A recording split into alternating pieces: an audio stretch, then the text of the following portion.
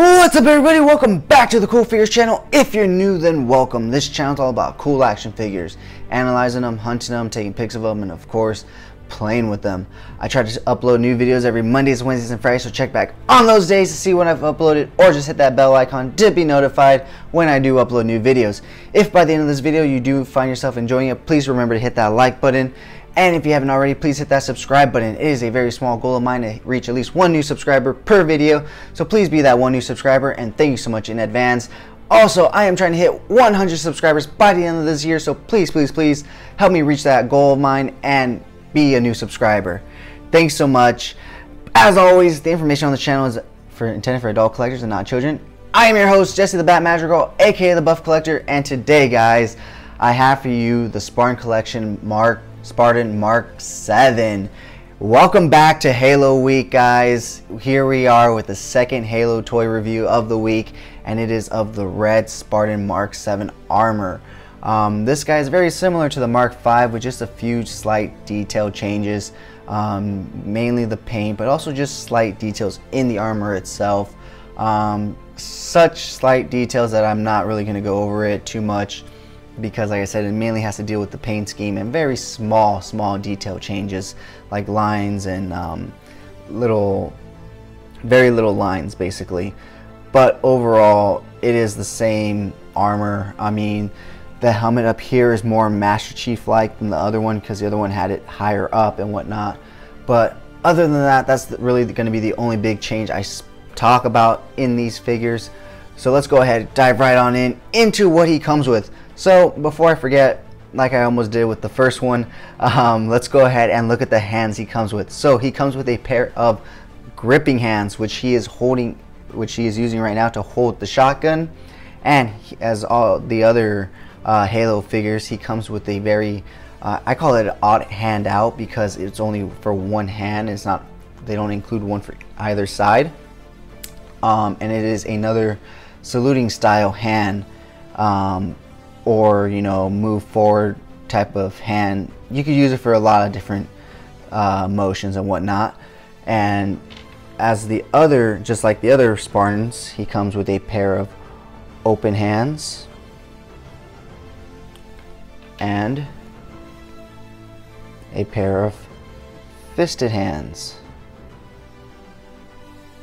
as you can see right there.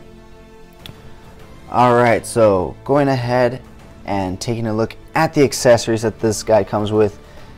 Oops. So let's go ahead and address that first, since it already popped out. This little piece right here can either be inserted this way, so that you have a peg facing out to attach the weapon right here in the peg hole, or you could peg it into the leg where the peg hole is going into the figure, so that you have a flat armor piece. So first off, he comes with this, I believe this is a Brute Blaster. I haven't played Halo since Halo 3, so I'm not up to date with all the new weaponry, but this looks to me like it's one of the Brute weapons that the Brutes use in Halo 3, just a little more modified, so just upgraded throughout Halo 4, Reach and all that. But he also comes with this shotgun. Once again, this is one of the newer shotguns. I'm more familiar with the old school style Halo shotgun. I do happen to have my baggie of Halo weapons right here, so if I can go ahead and find the old school shotgun relative up, here it is, I will show you a comparison. So I'm more familiar with this version of the Halo shotgun than this one, but I'm guessing this is one that they brought in either Halo 5, 4, or Reach. But either way, it's a really cool shotgun, really well detailed and really well done in my opinion. Really do like it, the way it looks and whatnot. With all the other ones, it is a softer plastic, so it does bend and stuff. Once again, with the smaller weapons, it's a little stiffer, but you still get some bend. So taking a closer look at this figure, he is amazing. I mean, look at it. He's almost a spitting image of Master Chief, just slightly different. You can tell this is the armor right before they got to the Master Chief armor. But it is really cool. I love the weathering effects that they added, the little silver paint wash right there, so you can see. Go ahead and spin him to the back so you take a look at his backside. See, it looks so much like Master Chief, just like a red version. So you can totally tell that this was, you know, the armor before Master Chief's armor. So going ahead and looking at his articulation, he can look that far down, he can look that far up, so pretty well. He does go all the way to the right, all the way to the left. You do get some head tilt. His arms do go all the way out to the side. You do get a double hinge elbow joint. You get wrist rotation right there, as well as wrist articulation there. You do get slight waist twist, waist rotation right here. Very slight ab crunch.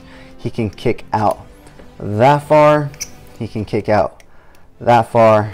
He can kick back that far. He does come with double hinge knees, but up. Actually, this one's not stuck.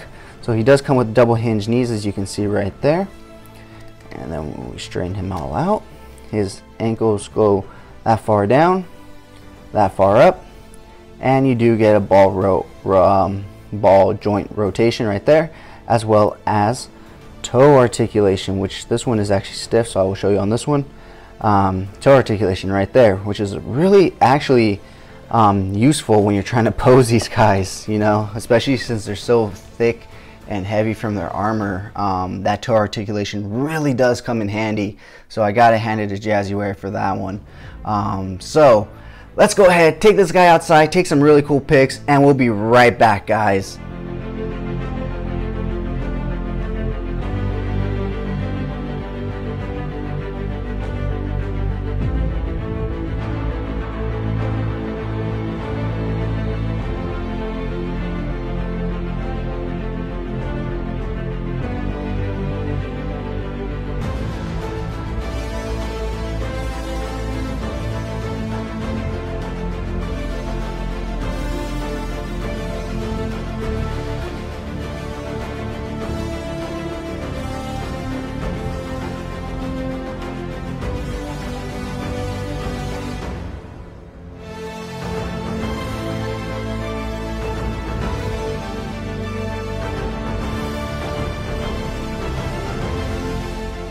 Alright guys, thanks so much for sticking to the end of this video. If you enjoyed those pics, you can find more over at CoolFigurez on Instagram.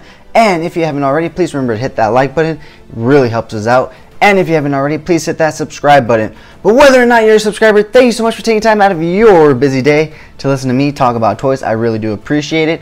As always, I am your host, Jesse the Bad Magic Girl, aka the Buff Collector, and I will talk to you guys in the next video.